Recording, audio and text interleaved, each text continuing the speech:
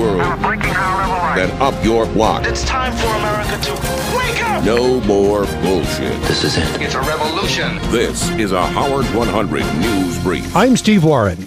Meeting Howard Stern can rise to the occasion of being someone's dream introduction. And this week, one of those dreams came true for one young superfan. Here's another Howard 100 News exclusive. Howard 100 exclusive. Did you fist bump him? Yeah. What was that like? It was unreal. I kept shaking. It was cool, man. An example of how in one given moment, everything can change. It started when the Matuzak family were ushered into the AGT taping early. The reason, 16-year-old Alec and his brother Ian have cerebral palsy, and staffers wanted to make sure they got settled in good seats and didn't have to battle the crowds. And when their mom heard this from outside,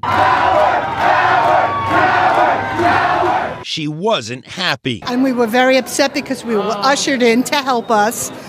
And Howard was outside, and we were in here. But then he walked through the doors, and there he was. The family thought they had missed Howard's entrance, but they were in the exact right place at the exact right time as Howard walked into the lobby. Oh, my God. I touched Howard Stern. It was unreal. I freaked out a little bit. My heart stopped beating for a little while. He even said to Howard, "I'm freaking out." Howard said, "Don't freak out." Yeah. He's like, "It's all right." This is something you'll never forget. Oh, no. It's good to see my brother meet his idol. I know. I've been listening to Howard since in utero.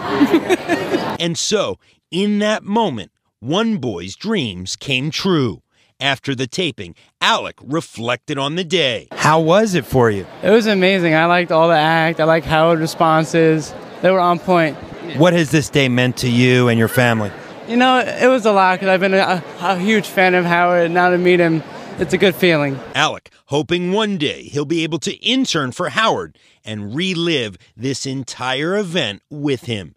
John Lieberman, Howard 100 News.